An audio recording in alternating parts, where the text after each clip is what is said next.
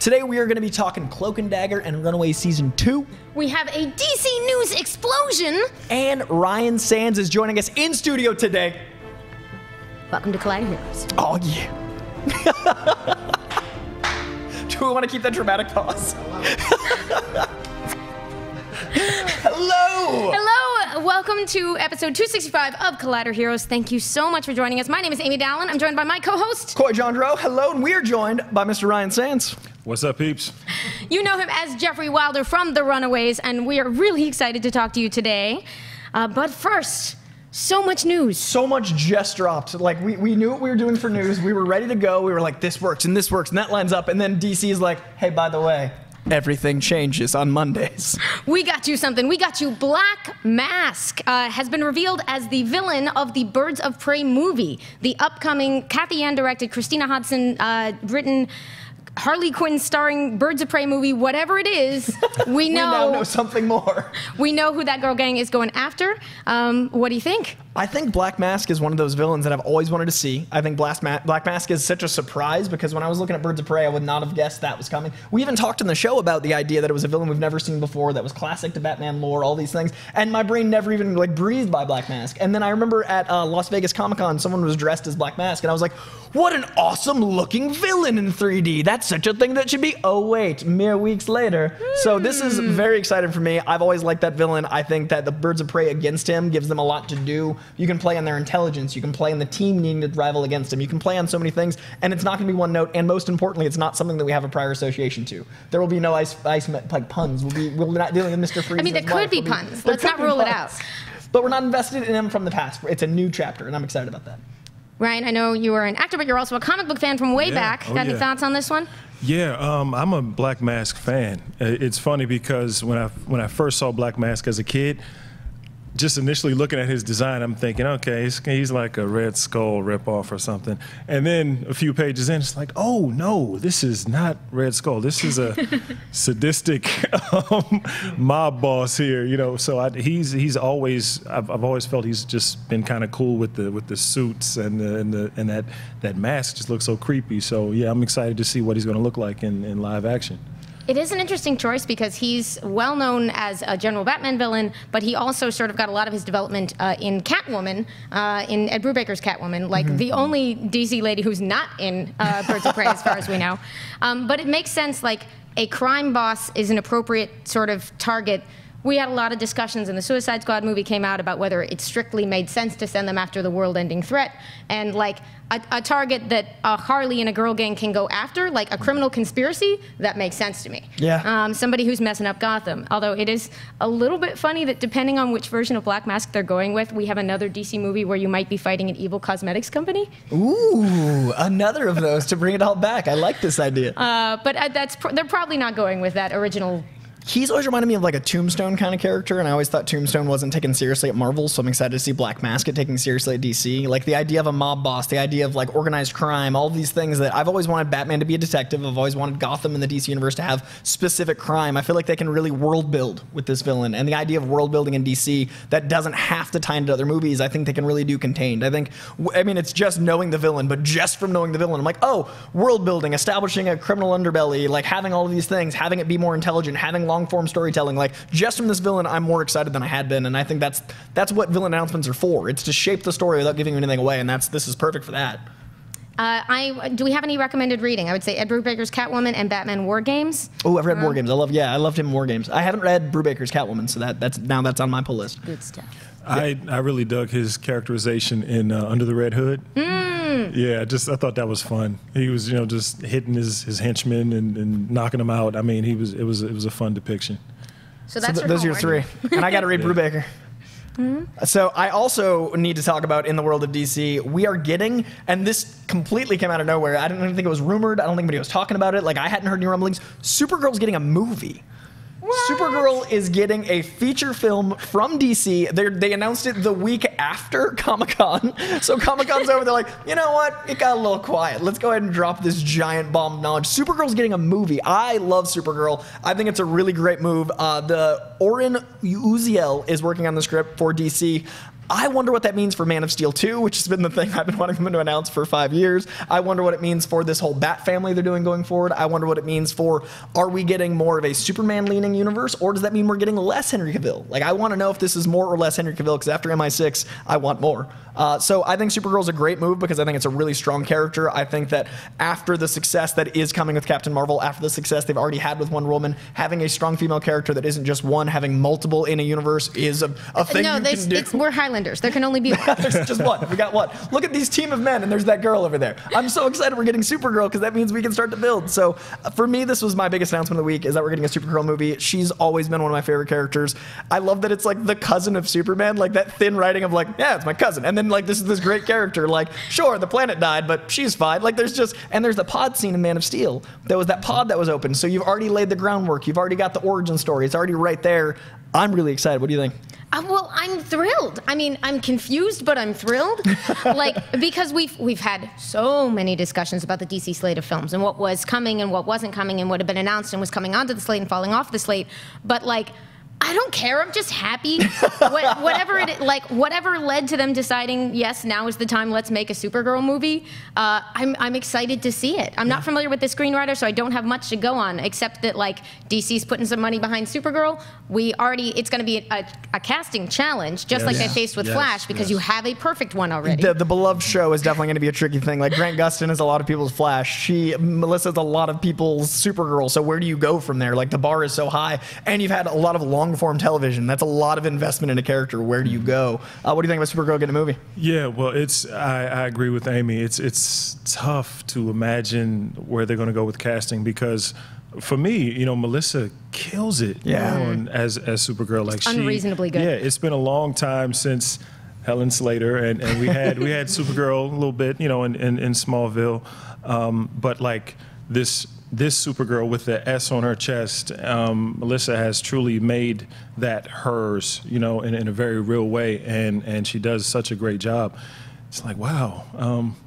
Where do you go, and how do you define this character on the big screen, because it seems like she's so perfectly embodied on TV. But I'm interested, man. I'm very curious. There's no chance this is straight up a Melissa Benoist movie, right? Can you imagine? It makes no sense from a production standpoint. Finally, but like Infinity Crisis and just start smashing worlds together. Like the movie just opens and it's her with like Ben Affleck, and Ben Affleck's leaving as Batman. So like this is his last chance. They just start just like I would love that. Imagine Melissa Benoist holding Ben Affleck in her arms, a la Superman and Supergirl in Crisis on Infinite Earths. Yeah. That's an image none of us would ever forget. Yeah, sorry. I said Infinity Crisis. Crisis of Infinite Earths is the most ripe opportunity. I think that over Flashpoint. You need 40 years of DC before you can do. Well, I guess we've had.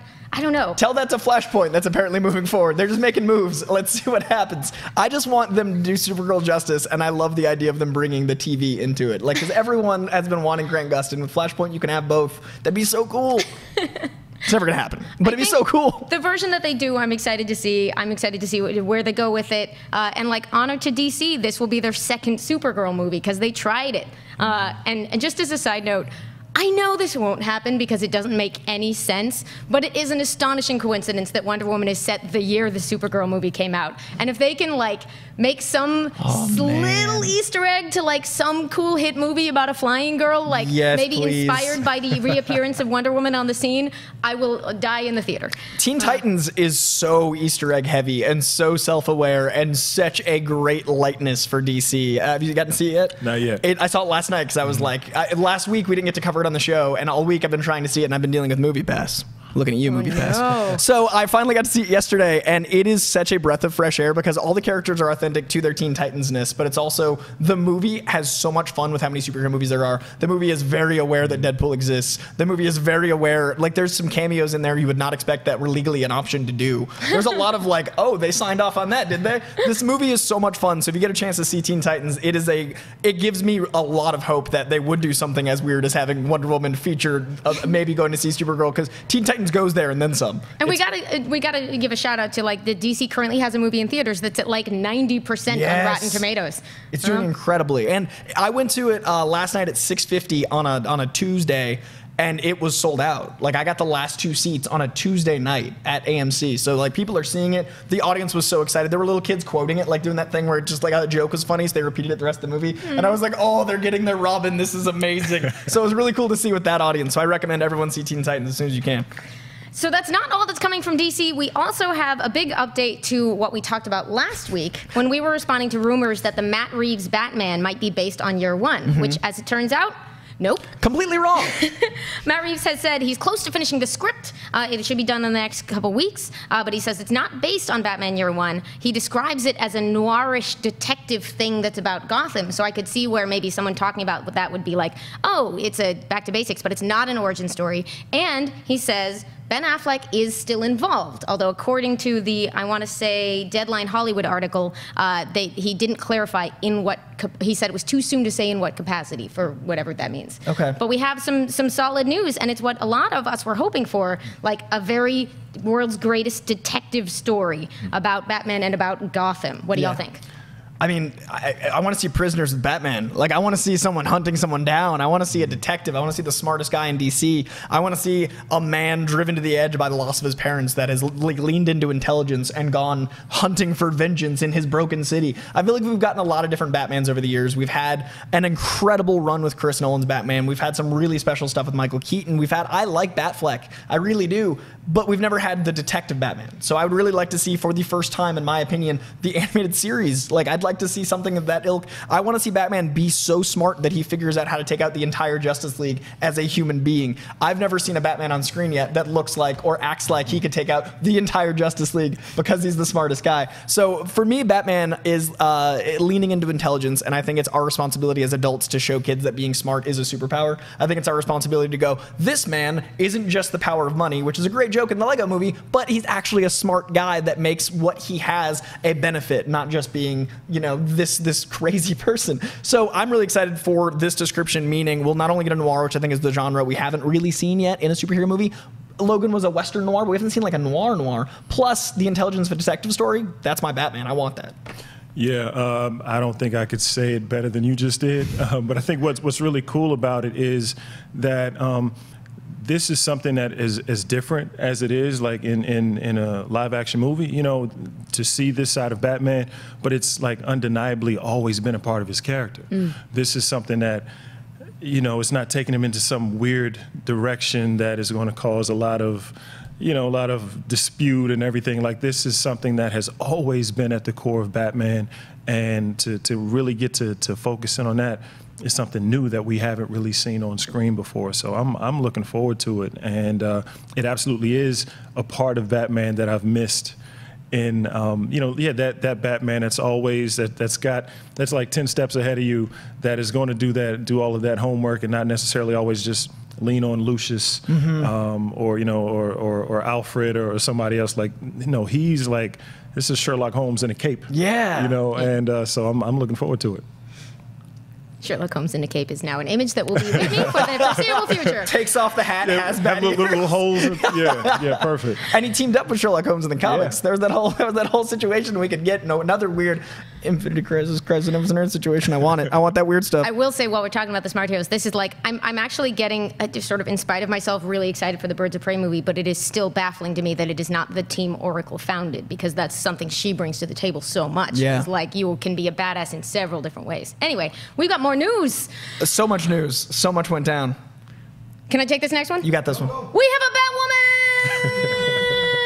We have a freaking casting for Batwoman in the Arrowverse on DC TV, and it is Ruby Rose. And it's legit. It's been confirmed. It's not a rumor. I refreshed about 30 times to see what was legit because of the internet and the way it works. Ruby Rose is Batwoman, and from the day's beginning to day's end, it went from guesting, appearing, to maybe getting her own show in the near future. Like, it evolved throughout the news cycle. They had announced that they were working on a show. They had some execs working on it. They have a writer attached. I think one of the execs is from Vampire Diaries, and they'd been talking a little about their process and their thinking for this show.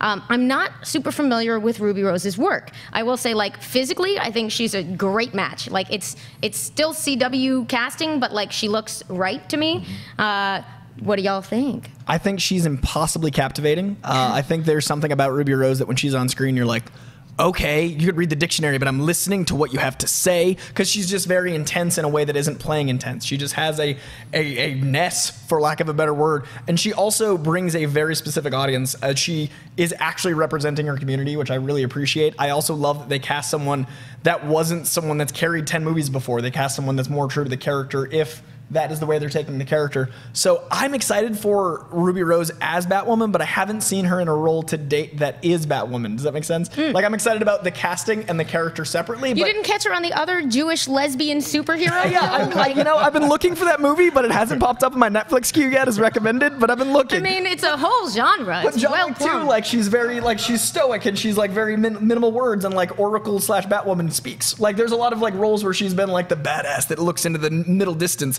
Batwoman to me is really smart and well spoken. So I'd like to see what she does beyond that very specific subgenre. It is funny, though, because Kate Kane is pretty emo. If you read, which you should, Batwoman Elegy by Greg Rucka and J.H. Williams, the story arc that first fleshed her out in her own solo stories, one of the greatest comics I have ever read, like bar none. You will get familiar with, like, the moody glance is not foreign to I want that. I want what do that you think? soda mouth. Well, DC has been like kind of killing it on TV, so the track record is there. So I'm optimistic. I haven't seen a lot of her work. I was watching her on Orange Is the New Black before I had it spoiled for me, and I bailed. Oh, no. So, and I don't know if you know, there's a lot of things to watch now. So I kind of there's a lot out there. haven't found my way back, but the track record is there. So. We'll see. They've made a lot of picks that turned out amazing, and most of them were people I wasn't familiar with beforehand. So, fingers crossed. Do we think we'll get this iteration of the costume? Do you think we'll get the one that was like the leather, very intense with the sewn mouth? Do you think? I think you're thinking Cass Kane's back. Oh, I am. That's what was throwing me off, because Who like, might that be person in doesn't talk Birds of very much. Prey. Who might be in Birds of Prey? I'm gonna get so much crap on the internet for that, but I love that No. suit so much. There's a lot of bad people. There's a lot of bad people, and I'm ready for all of them. I think this one with the red wig and the like some version, some TV CW version of this, I hope is what we're gonna get. Yeah, that's a good look. And I'm ready for a show. I'm ready for a Bat show. Like, I really appreciate Arrow, Flash, all those things. I want to see what I had assumed Gotham was going to be. I want to see this next iteration, like that, like a Bat person on a TV show that's just like so badass and awesome. And Ruby Rose is so badass and awesome. So I'm excited for that. Arrow's kind of giving you a little taste of Bat. Batman-ishness. It's pretty Gotham-y. Yeah, But, that first season is super Gotham-y. Yeah, like yeah, that's a very Batman season, especially his origin being so like that lines up pretty well. But this Batwoman, it'll be a different thing. I'm so excited. So also in the world of television, there's a little show called Cloak and Dagger. It did extremely well. It just had a finale. I am a big fan of Cloak and Dagger. I was really impressed with, to give credit to costume design, because it's a very tricky thing, and we as internet geeks are very loud about things working or not working. So I want to give credit when something really, really, really worked. Cloak's cloak should not have worked on screen. Cloak is a guy that wears a giant billowy cloak that shouldn't really translate, and they gave it not only a backstory, they made it emotionally relevant, and they tied it into the hometown of the show. That's like, there was a better origin story for his cloak than most superheroes get. So I want to give credit to that cloak, because the lines on it looked just like the art from Maximum Carnage. Yeah. The way it shaped around his suit didn't make it like this shapeless figure. It gave him more personality. And when he put that hood up, if you're a comic fan at all, you were like, oh. So I just gotta say, Cloak's cloak, incredible. Dagger, those daggers looked exactly like when I was a kid, and I thought that would be what it is. The personification of both Tandy and Tyrone was exactly how I never realized I wanted an origin story. Like, I think of them as adults. I didn't know I needed them as kids, but that's exactly how, like, oh, this is how they get to this point. Like, I didn't know I wanted that, but here we are. And the finale doing such a great job of, like, kind of inverting things from the first episode. I thought was brilliant storytelling, long-form storytelling. I really recommend Cloak and Dagger. And Freeform, this is a great way to come out swinging. It was much more adult than I expected. There was drug use, there was sex. Teenagers were treated like adults. It didn't, like, pander to kids or to adults. It was very responsible, much like another show, Runaways, we'll talk about. I love Cloak and Dagger. So, Cloak and Dagger thoughts? Yeah, it was very exciting the way the finale this week. I just dived in recently, and it's so compelling. It captures the thing that I've always loved about the characters most, which is this sense that, like, they're just tied together Like, your mileage may vary on the exact nature of the tie, and their mileage over the year has varied on, like, what it is that makes them right for each other. But, like, that sequence in the first episode where you first see them as teens, and they're just so lost, but you're watching them back to back, and they're communicating through film the sense that these two kind of aren't right without each other. Yeah. Like, and I love that, because that's part of the mythology of those characters. That's part of the iconography of those characters. Can you legally comment on excellent show? Yeah. I believe I could say that I really like it. No, you know, to kind of echo again Coy's sentiments about the cloak and use the word storytelling, and that is what I really enjoy just about all of this stuff that we've been talking about. I really dig how the stuff that has existed for so many years is now being reinterpreted for a 2018 sensibility. Sure, some things have to change, but there are also some things that really change for the better, because they can be they can add a little more depth to it. Like that cloak, it made so much sense as to the origin of this thing and the emotional significance and resonance of what that cloak meant and what it meant to Tyrone to wear it. I enjoy the fact that you know, these aren't just two teenagers that just met each other and fell in love and I need you and you need me. No, there's more depth to it, just like our real life relationships that we all have. So I was happy to go along for the ride with characters that I knew who they were, you know, because they popped up in you know, I've been, you know, reading comics for a minute, so you know, but I don't think I ever really followed a full Cloak and Dagger arc. So my familiarity with them wasn't as deep as it was with a lot of other characters. So it was just really cool being introduced to them in this way. And yeah, I'm congrats to them on getting a second season. And yeah, I'm there for it. It was really nice to see a version that did feel very different, but also had that, like, the first time Tandy crawled into that church, I was like out of my chair. I was like, that's the church. It's not in New York, but I like this. And, like, their choice of setting is interesting. Their choice of characters is interesting. And like you said, they're coming back for a season 2 along with a certain other show that also might feature Cloak and Dagger at times in the comic books. What are you guys talking about? There's these kids and they run away. They don't stay home. Runaways, man. I have been preaching Runaways as, I think, a new bar in not just comic shows, but in young adult shows. Runaways was the first show for me as a approaching 30-year-old man where I was like, oh, I'm identifying with the parents. Oh no.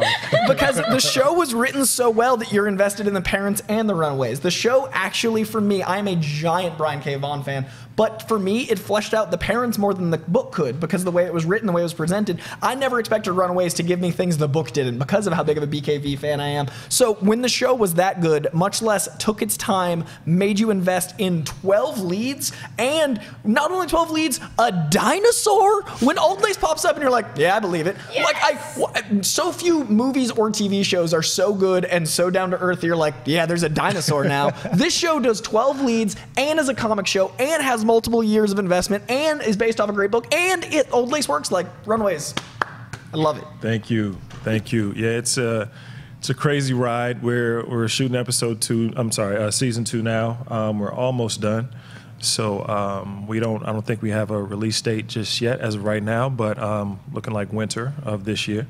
So yeah, man, it's such a cool ride as someone who, you know, lived comics forever. You know, it's just crazy to be a part of it. And again, storytelling. I'm really digging where we're going, new places, new faces. So yeah. This is our interested face. Yeah, go on. You say, and these things are not allowed to talk about, No scoops. So what was cool for me is you and I know each other through my other show, and you are such a diehard comic fan that you watch these type presentations. You heard me mention how much I like Runaways on Marvel Movie News, and I love that you are a person that watches Marvel and reads the comics, and you're invested, and you know the material. You get to bring a depth to a character that's from the material you love, add more to it, and then grow from there. What's it like as an actor to know that you're doing more for a 2D character than anyone ever thought possible? Oh man, I never really thought about it like that. Wow, Coy. No pressure. You know, so basically, when Runaways came out, the comic, you know, I was talking to Amy about it earlier, and I've talked about this before, but I wasn't really reading as much around that time. You know, I was a broke college student, you know, and daydreaming about being an actor. And so when I got the audition and realized that this is what I was auditioning for, that Runaways thing, and I went back just to try to familiarize myself with it a bit, and I ended up just getting hooked and reading the whole thing. And then I'm in my head like, oh, wait. I don't want to necessarily try to imitate Brian K. Vaughan's voice in my audition. You know, I gotta interpret this material as I see fit and as my showrunners have described this guy, which is a little different than the comic. So it's actually, as much as I was looking forward to just playing this villain and this guy that it sounds weird to say I was looking forward to playing a guy that sacrifices teenagers, but it is what it is. As an artist, it would be interesting to go in that place, but to play this guy that's a lot more nuanced, that you kind of get to see behind the curtain or behind the red robe, why he's doing what he's doing, how he feels about what he's doing, how he feels about everybody else. You know, it's a lot more interesting, a lot more fun. So man, I'm really like living a dream right now because I love all, you know, my castmates. We all get along great. You know, for so many, you said 12, it's actually like 16, 17 17 of us. Yeah, there's 12 parents. With all the parents. That's true, 12 parents. Yeah, well, that's 10 to 12. 10 to 12 depending. Yeah, and you know the recurring, you know, faces that we have, and Miss Old Lace. Yeah, it's a lot. It's a big show. It's a big undertaking whenever we all get together and do those group scenes. But it's a fun ride, man. And it's a testament to the cast that you're invested in both the young and the parents, and you're invested in each of them for different reasons. Yeah. And I love what Greg's done with the character, because that character in the comics is just not something you can really care about. Like you're not really invested in him until he gets his gauntlets. Like you're not there until then, and then he makes them work. And I love the characterization of the parents being not just, you know, mustache twirling, and I'm really excited for season 2 because now light spoiler for a show that ended about 4 months ago. They have run away. So we actually have a quote. Josh Schwartz says it's going to accelerate. We're now running with our kids. We are now into that part of the story and that part of the adventure. The focus shifts now to these kids trying to survive on the streets, and they're kids from Brentwood. They are not really used to living on the streets of Los Angeles. And he promised more of the kids using their powers, and we'll have a reference that's late in the season that will probably be our first real breadcrumb that connects to the MCU. Yeah, we just. I mean, it's from the article, but scoops if you follow up. Yeah. So I'll say this. So when I get the scripts, I'm generally just like swiping through and finding the wilder stuff, right? Because I'm a fan of this stuff, and I like hearing it out loud at our table reads, you know, read by the actors. So I dig that, right? So I completely missed that little reference until we're at the table read, and it comes up.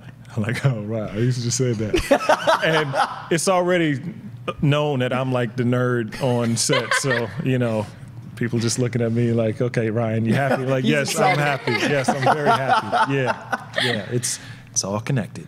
I mean, the first time, it's such a geeky show that doesn't treat itself as a geeky show. Like the first time the Fistigons came up, it was a moment for the show, but it was twice a moment for comic fans. And like, when you see those things happen, I can't imagine reading a script and being like, oh, they're using that. That's not even a real word. Oh, that's coming. Yeah. So I'm really excited. Because in context, they made it a character moment with Chase and his dad, which you have super complicated feelings about. And also, if you already know Chase from the comics, you're freaking out. Yeah.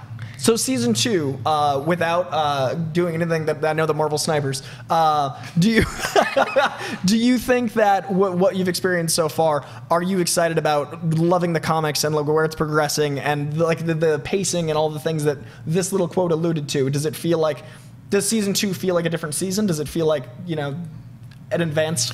Absolutely, yeah, because it starts off with a bang, and because of the faces and places that I alluded to, these are like kind of iconic in this Runaways world.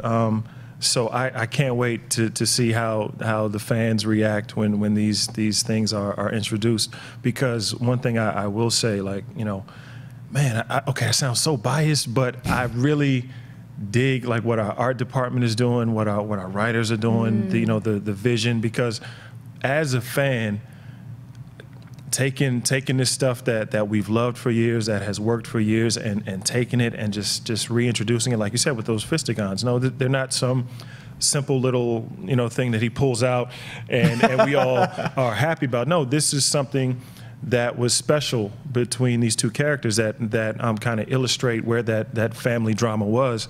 So everything that's introduced, it's not just an Easter egg, it's not just a little reference.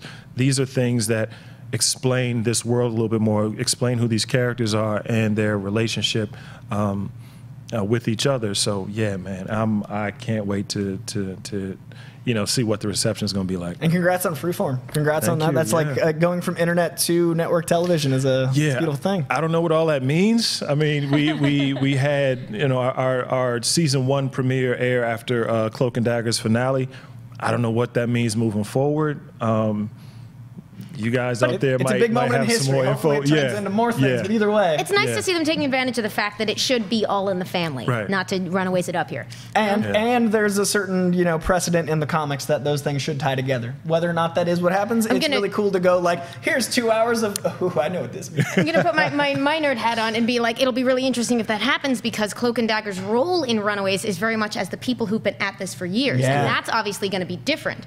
They're not going to be the ones being like, we remember being teen dummies. They're going to be like, we are literally teen dummies. We are Let's also all figure this runaways in this world. And what we were talking right before the show, the world they've built is a lot like that Netflix thing, but over here. Like Netflix feels like one universe, this feels like one universe. When I was watching Cloak and Dagger, it felt like the Runaways could be doing things just off camera. And I really like that. The tone is similar. The way that it's shot is very similar. So yeah, it just makes sense. Let's do it. Yeah. There's our scoop. Ryan Sands wants that thing we all want from the comics. So we've got some minor mutations to go through. A lot of news broke this week, and here are some of the minor mutations. We've got the excitement of Daredevil Season 3 is coming this year. Are we going to go through the images? Yeah, so Daredevil Season 3 is happening this year. What else we got? An indie graphic novel that I adore called Prince of Cats by Ron Wimberley has been optioned by Legendary as a vehicle for Lakeith Stanfield, who I love, by the way, just tangentially. Oh, we're going to get We've also got Black Panther has crossed $700 million domestically. Wow. Black Panther, the 3rd film in history to do that domestic. That is so much money. We'll talk about that.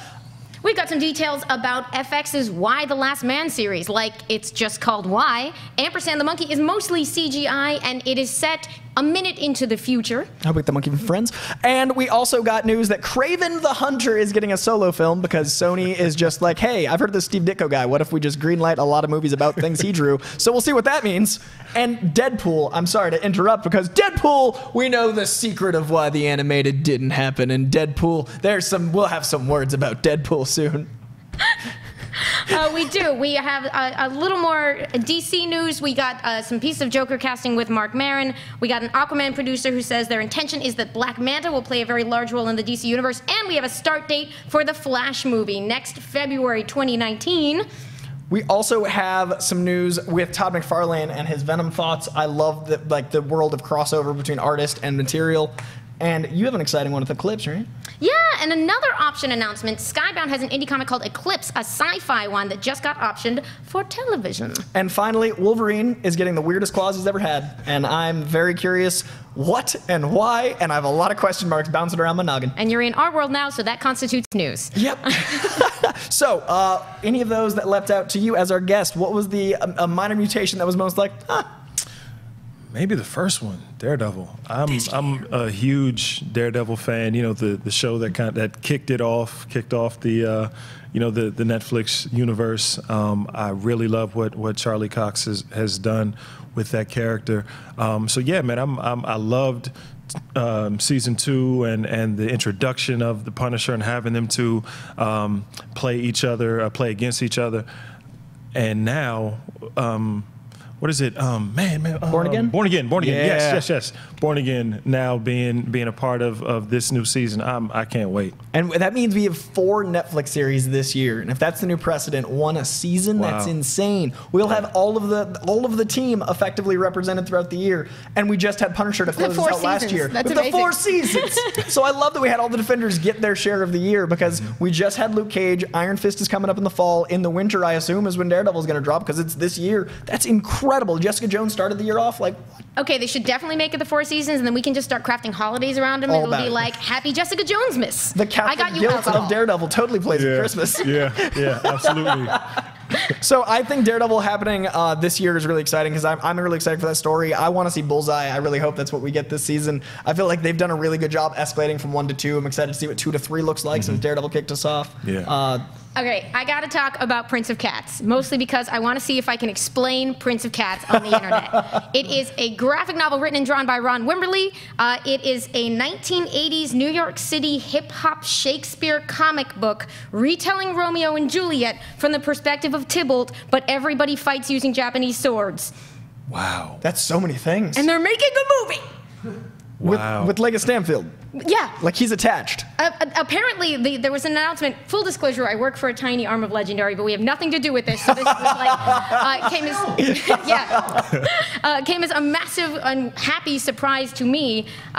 They've got I want to say Selwyn Sifu Hines, who's been attached to work on the script. Who I don't know from any existing work, but he's working on the Who Fears Death, which is a fantasy adaptation for TV. So I've seen his name pop up a little bit, and it's great. Like, Tybalt in Romeo and Juliet is kind of the bad guy, but he's also known as Prince of Cats, and it's about like the mood of this world and the look of this world and this incredibly out there but incredibly compelling vision that Ron Wimberley has. They came out initially from Vertigo. You can now get the Image edition. It was out of print for a couple years, which really sucked. I'm a retailer, so I was just like, read Prince of Cats. Just kidding, you can't. Find it later. So it's back now. You should definitely read it. You should check it out. You should get excited and see how the heck they're going to do this. And if you're not watching Atlanta, shame on you. Watch Atlanta. Also, sorry to bother you, Lakeith Stanfield is one of the most powerful up-and-coming actors. Yeah. So anything he's attached to, I'm in, much less a Shakespearean cat adaptation from a comic. Like, you know, like, what? And he's not literally a cat. He's just the Prince of Cats is Tybalt's like title. I think he's going to be a cat. You never know. He might be. I've decided. Yeah, he's incredible. I love watching him work. I mean, he's always doing something interesting and unexpected. Yeah. So having him be a part of a very interesting and unexpected, unique project like that, yeah, it's like perfect. But that's what I love about comics. It's one person's weird, beautiful, specific vision that, like, it just wouldn't exist without this. And then for the artists to come in and be like, yes, I'm so happy for everybody involved. Yeah. So we won't be able to get through all the minor mutations, but we'll breeze through like the brief news of $700 million just needs to be shouted out and loved. 3 movies have ever done this. Avatar, you might have heard of it. Force Awakens, people waited some decades for real Star Wars movies. And sorry, Mark. And then at the end, we get Black Panther, the first solo film to even get close to this number, much less this character. We knew this was going to be a movement. We knew it would be important, but 700 million, which means it's made almost $1.5 billion worldwide, because it made 634 international. This thing has made almost $1.5 billion.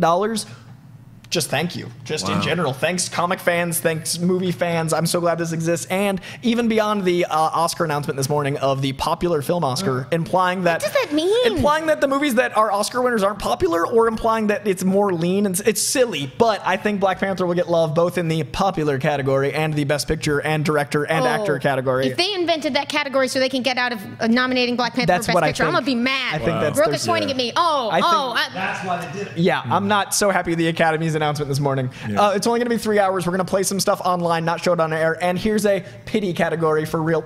Anyway. Wow. I also want to talk about, before we move on to less happy things, okay. I don't understand why Wolverine would regress to weird claws, and this is probably the least important story, but it bothered me all week.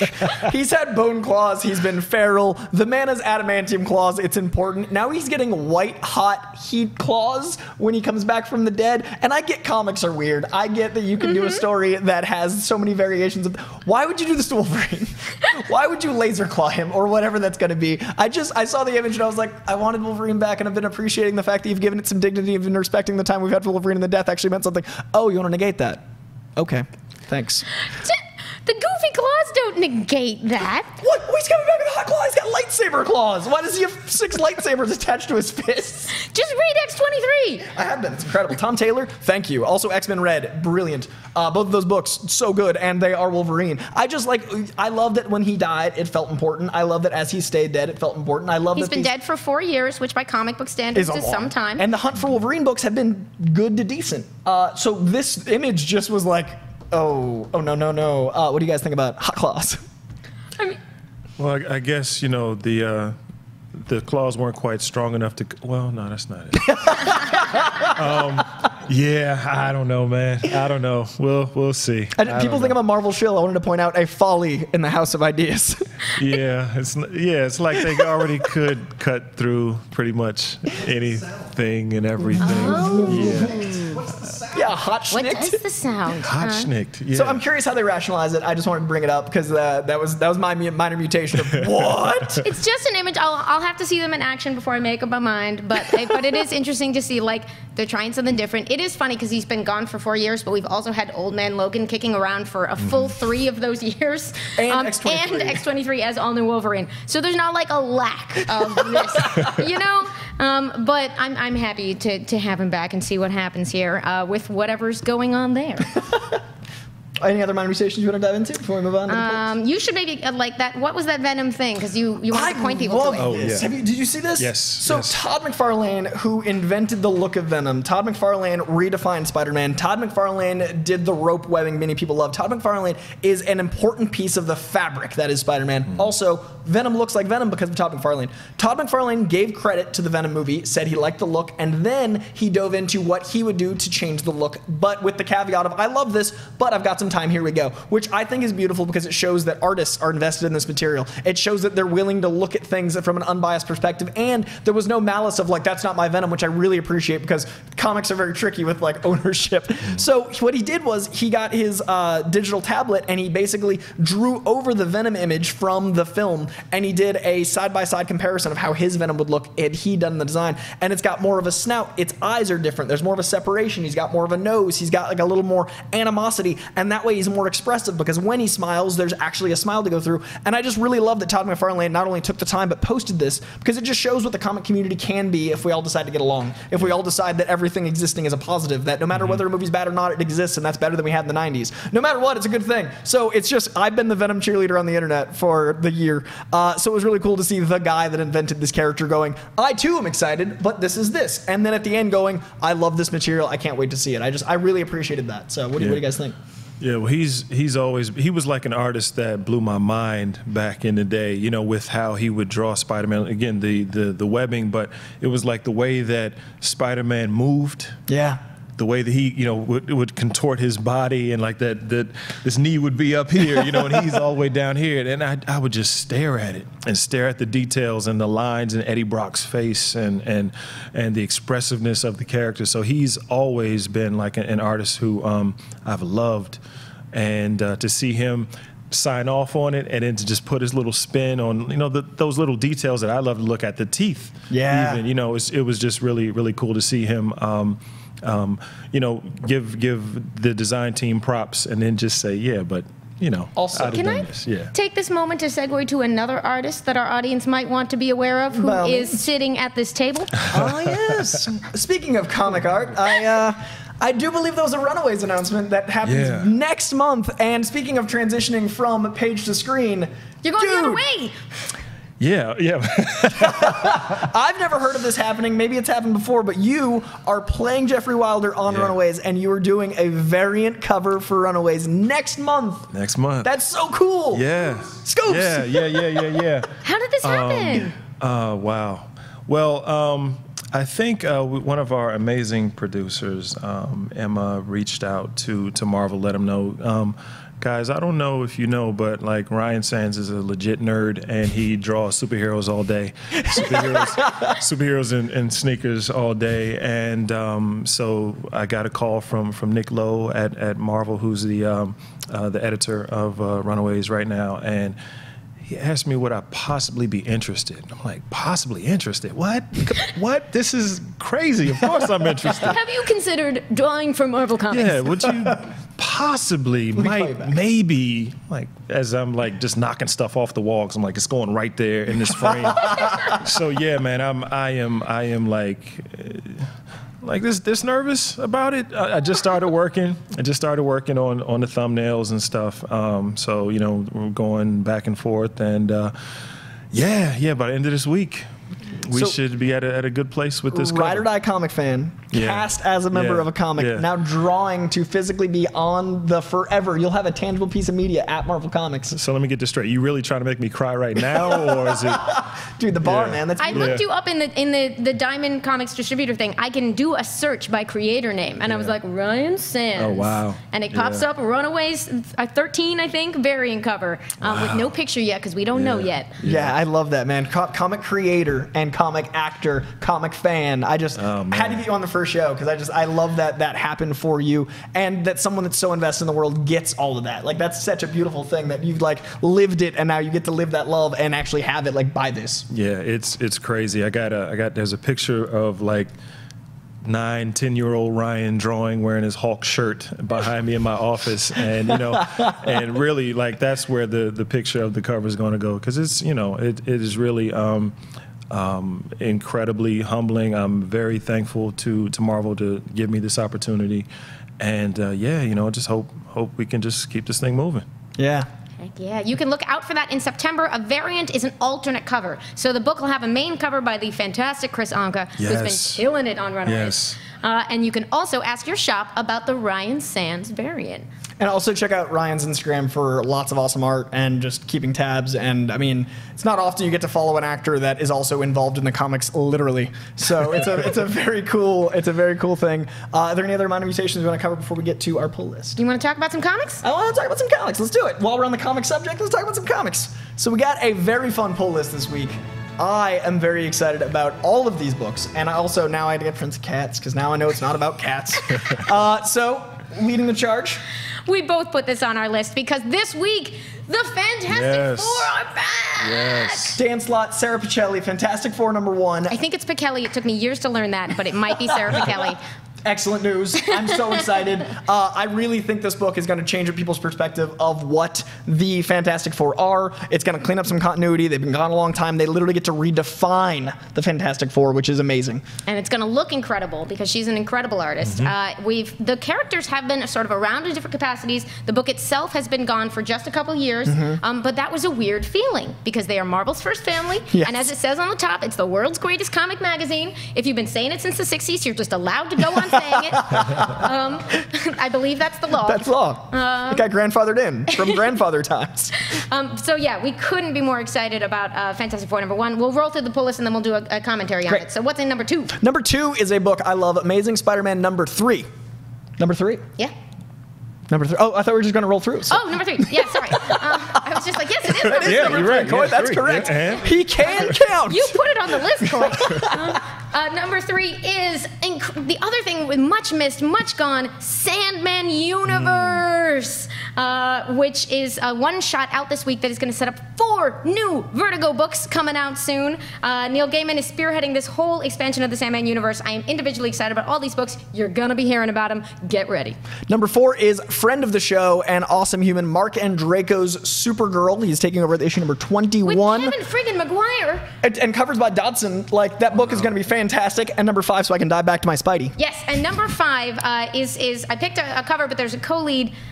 This is honestly our John Schnepp tribute pick because I know for a fact he would have been at my shop later to buy this. The Jim Starlin Marvel Cosmic Artifact Edition. And I'll talk a little bit more about what those are as we get into what do you think of that pull list? So I got to cycle back to Amazing Spider-Man #3 because it ties into the first pull with Dan Slott. Dan Slott has been on Amazing Spider-Man for 6 years.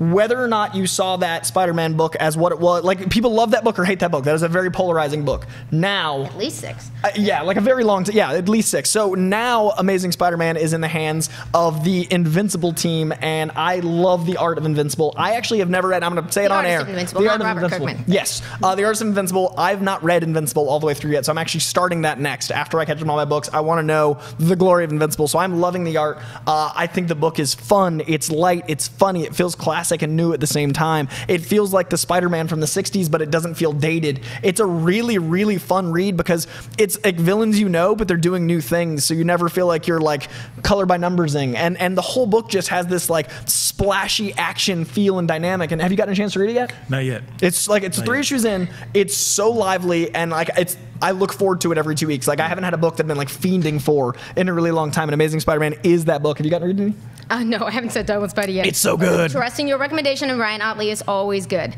I will. So, are you familiar with the artist editions, the artifact editions? No. We talked about them a little bit on the show before, but IDW does a series of these crazy, huge, expensive hardcovers. They are called. Most of them are called artist editions. There's also one out today that's a Kirby one. That's in general, whenever possible, they collect entire stories of classic comic runs. But what they do is they only do it if they can find the original art, and then they color copy them at the highest quality possible in the original size. So they're huge. Beautiful. Like the Kirby one is like this, the Starlin one's like this, because by the 70s they were working on slightly smaller paper.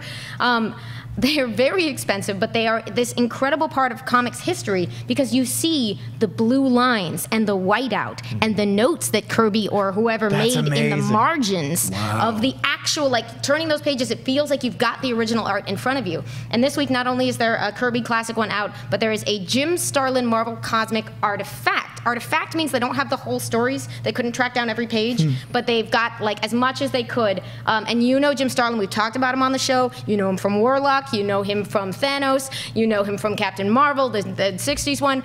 Just is continuing to leave an enormous imprint on the Marvel Universe. Yeah. And you can go out and get that for your extremely comically oversized bookshelf at a store today. That will sit on the top of a bookshelf, just painted out because it's giant. Make it into a coffee table.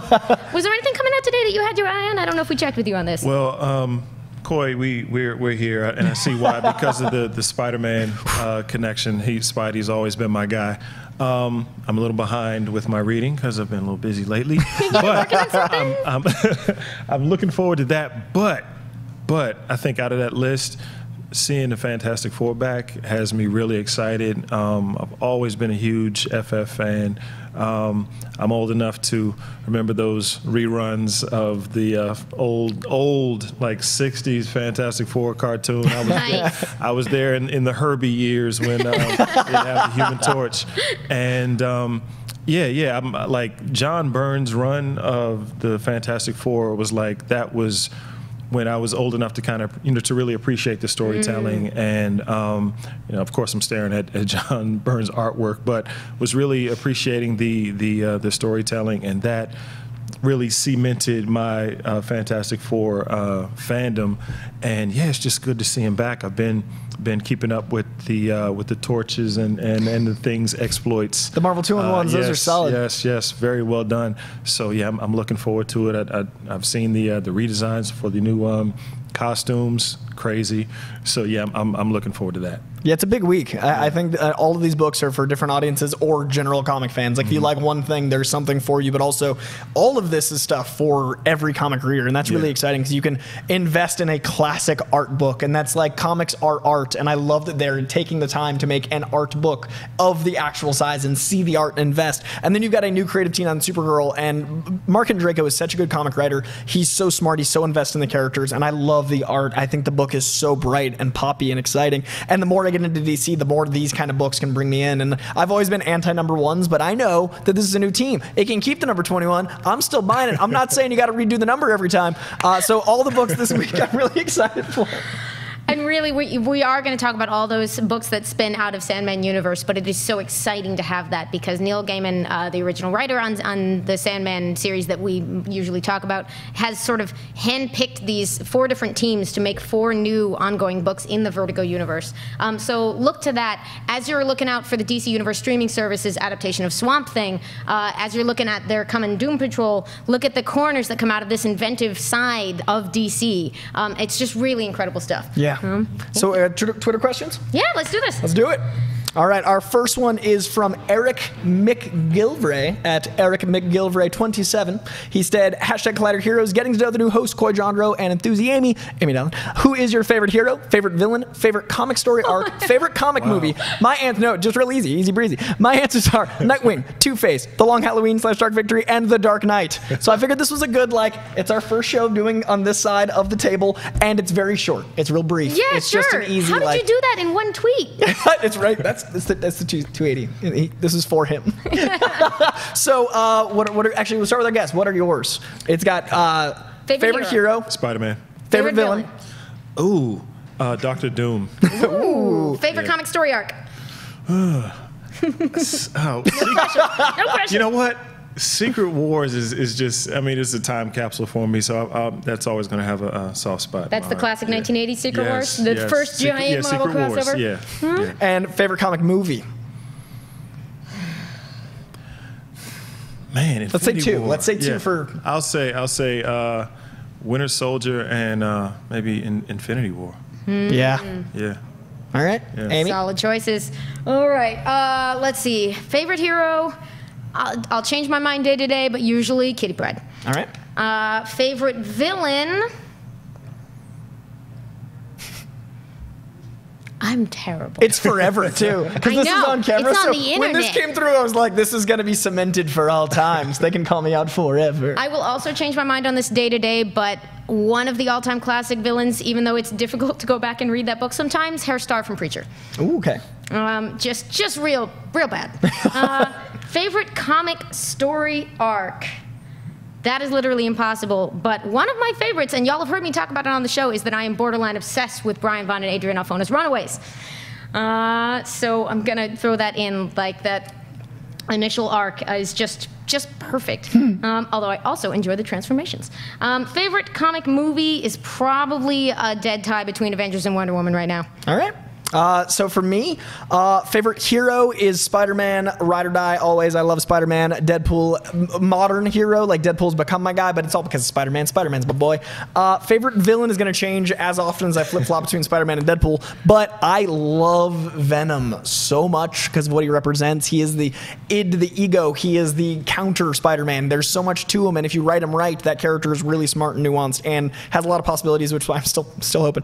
My favorite comic story arc, you know what? I can't have one favorite. I agree. Just pulling out one. Sandman, One Last Man, everything. My favorite controversial one. So it's not my favorite. It's just the one I like to argue. Is I think the Clone Saga is good. It's not my favorite, but I think the Clone Saga has a lot of merits, and I think that it's worth talking about. Wow. I think the Clone Saga's got some merit. I've heard that one before. That's why I'm dropping it. So I'm gonna start the conversation of I think the Clone Saga has a lot more going for it than people give it credit for. But I gotta say I really have been enjoying It's also not a favorite, but Tom King's current run on Batman is so a game changer. And favorite comic movie is going to be, I think, because it's so recent, but also because of what it did for cinema. Infinity War really brought a universe together and gave all of those characters a lot of time to shine in a way that I didn't think was possible. And now, our very first as co-hosts, sweaty question of the week. Thank you to Cody Guest at Guest is the name for sending this one in. Oh, we picked another quick one, Roka. What are some good current comics for someone who wants to get into them but is really only familiar with the movies? P.S. Spider-Man is my favorite. So I would say, as a Spidey guy, quickly, because the whiteboard of justice is up, I would say Ultimate Spider-Man is a great gateway drug into comics. Ultimate Spider-Man 1 through 6, if you only have 6 issues of time. 1 through 13, ideally, because issue 13 is the issue where he reveals to Mary Jane that he's Spider-Man. Spider-Man doesn't even show up in that spoilers. issue. Yes, from 16 years ago. What it does is it doesn't have Spider-Man in the issue, but it shows you the power, the responsibility of Peter Parker, the relationship, the powerful writing, the beautiful art by Mark Bagley. It's such an important single issue, but if you're going to get into comics, I think that 1 through 13 Ultimate Spider-Man really allows you to see where the Marvel Cinematic Universe was born, what modern comic storytelling can be. It's such an easy read, and it's so beautifully done, and it shows you a lot of the villains in new ways. So I think Ultimate Spider-Man. Current runs, if you are a Spidey fan, this is good timing for you because, as Coy established earlier, there are only 3 issues into a brand new run on Spider-Man. Very easy to catch up there. I would also say, if you just want to jump in and sort of get a feel for comics, Justice League just started over with a new number 1. Not started over story-wise, but had a new team come on. So they're going big and crazy, and the Legion of Doom has just shown up, and that's only 4 or 5 issues in. There's a lot of sort of good jumping on points running around right now. You got any picks, Ryan? Oh, Batman Hush. Is that Batman current? Hush. Okay, current. I'm digging the current Captain America that has just started. Ta-Nehisi Coates is doing some good stuff over there. Only like 2 issues in. Yeah. It's a good time to jump in, and it's very current and challenging who Captain America is now. Today, what does he represent now, today? I think it's really cool. Oh, and Steve Orlando's doing a run on Wonder Woman right now that's super fantastic. Only the 2nd issue came out, and you can look forward to G. Willow Wilson's taking over that book in a couple months, and I think that's going to blow all our heads off in a good way. And Batman Current, as I mentioned before, I think Tom King's Batman is so powerful, and Batman is smart, and the villains are used in really interesting ways, and it's 52 issues in, but that's not as long as a lot of other runs, so the current Batman, I think, is a really strong jumping on point. And very new reader friendly. Yeah, it's very, you can jump on issue 1, and everything feels good, and I love there's a 2-issue Batman Superman that taught me more about both those characters than I ever dreamed, because it's them talking about the others. Batman talking about Superman, Superman talking about Batman. Brilliant run. I think that's all of our stuff. We made it through. I think we did. Thank you so much for joining us. Thank you so much, Ryan, for coming and being our very first guest. Thanks for having me. Where can they find you? Where can they find you on the internet and on the TV? At the Ryan Sands, pretty much everywhere, social media, and Marvel's Runaways on Hulu coming soon. And pick up that variant cover, because that's so crazy. Support a sweaty that made it to printing his actual cover. You can buy tangible media. One of us is doing variant covers and playing a guy from a freaking comic. Wow. It's just you. Wow. You're the Wikipedia category by yourself. Yeah, the Venn diagram, the center is just Ryan Sands going like, yeah, I'm drawing that cover. Oh, I'm also playing Jeffrey Welder. That's it. Thanks, guys. Not nervous at all. For my co-host, Coy Jandreau, and for me, Amy Dallen. You can find us here on Wednesdays and on Twitter at Coy Jandreau and on Instagram at Coy Jandreau. At Enthusi-Amy everywhere. And until next week. Stay sweaty. Hey everybody, Mark Ellis here. Thanks for watching this episode. You want to watch more? Then click up here. Or you can click right here for more great content from Collider. If you haven't subscribed to Collider Video, do so right now and share this vid with your friends. Thanks for watching.